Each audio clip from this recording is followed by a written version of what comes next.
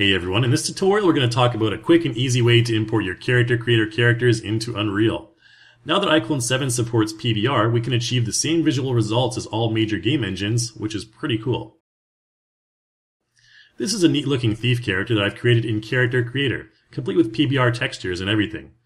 The first thing we want to do is export it as a clothed character to FBX format from the File menu. Make sure you have Delete Hidden Mesh selected, as that will give you a smaller file and will require less resources in-game. Another advantage of doing this is that since Character Creator supports multiple layers of character dress, you can also use it to hide unwanted inner meshes that may cause penetration issues. You'll also notice there is a specialized option to convert the bone structure to the Unreal 4 rig. We're going to be using the default third-person motions in Unreal, so I'll deselect Include Motion here as well.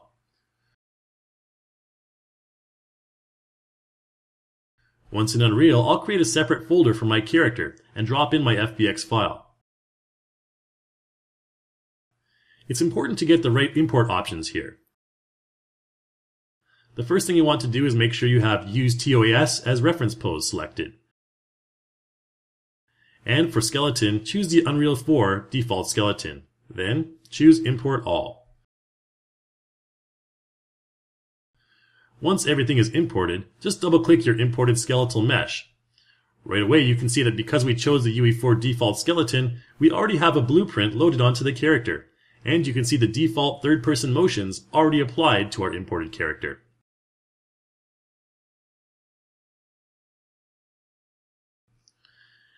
We can also go into animation and see the animations loaded onto our skeletal mesh, such as all the start, loop, and end jumps, as well as the idle, the run, and the walk. Let's close this down for now and quickly play our default third-person project demo. Here you can see an identical run and idle applied to the default scene model.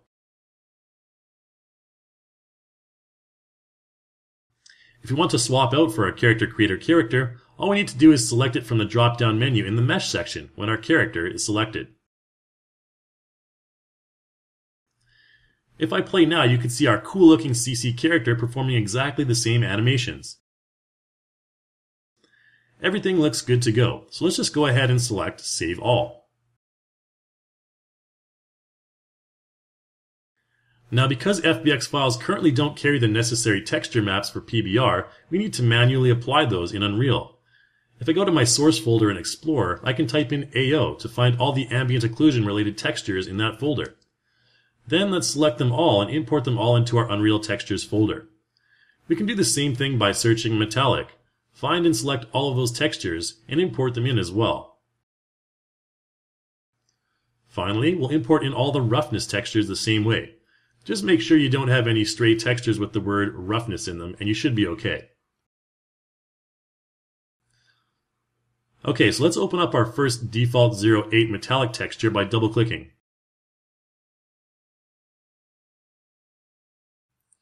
The first thing I want to do is uncheck sRGB, because we need to use linear color space to show the correct PBR color result.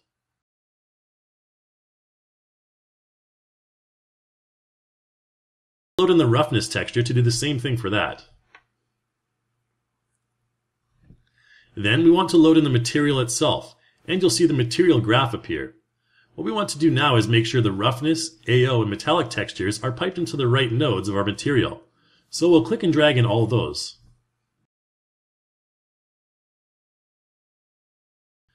Make sure that the blend mode is set to masked, and then we can pipe in all of our maps to their respective nodes.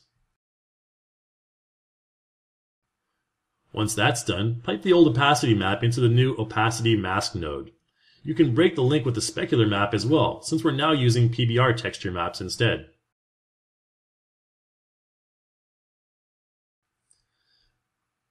Then, just save the material. Once you do, you'll notice an immediate difference on our character's cloak. Nice and shiny. Next, we'll do the exact same thing with the eyelash texture maps. Only the eyelash doesn't have an AO map because it doesn't really need one, to be honest. The important thing is to make sure your material blend mode is set to masked, and everything should fall in place from there. The same thing goes for the fingernail textures, and so on and so forth. Essentially, you want to select the AO, metallic, and roughness maps for each mesh. Disable the sRGB options first, and then save. Then you want to open the material for that mesh and import in those PBR textures, making sure that you set your material blend mode to masked. From there, just pipe in the texture maps into their respective nodes. This may take a while depending on how many material meshes your character has. Once we're done all that, let's load up the skeletal mesh one more time. You'll see right off the bat that the character looks a lot better than before with the new PBR textures. Animations and everything else remain the same as well. Finally, we can play in game mode. You can see the beautiful detail in the materials as our hero makes his way around the stage. So, by using the new Converting Bone Structure for UE4 rig procedure in Character Creator 2.0, users can now easily import all character assets into the Unreal game engine, and save huge time and effort on bone mapping, renaming, and axis alignment. That's about it for this tutorial, guys. Thanks for watching, and make sure you check out our other Character Creator 2.0 tutorials on our YouTube channel.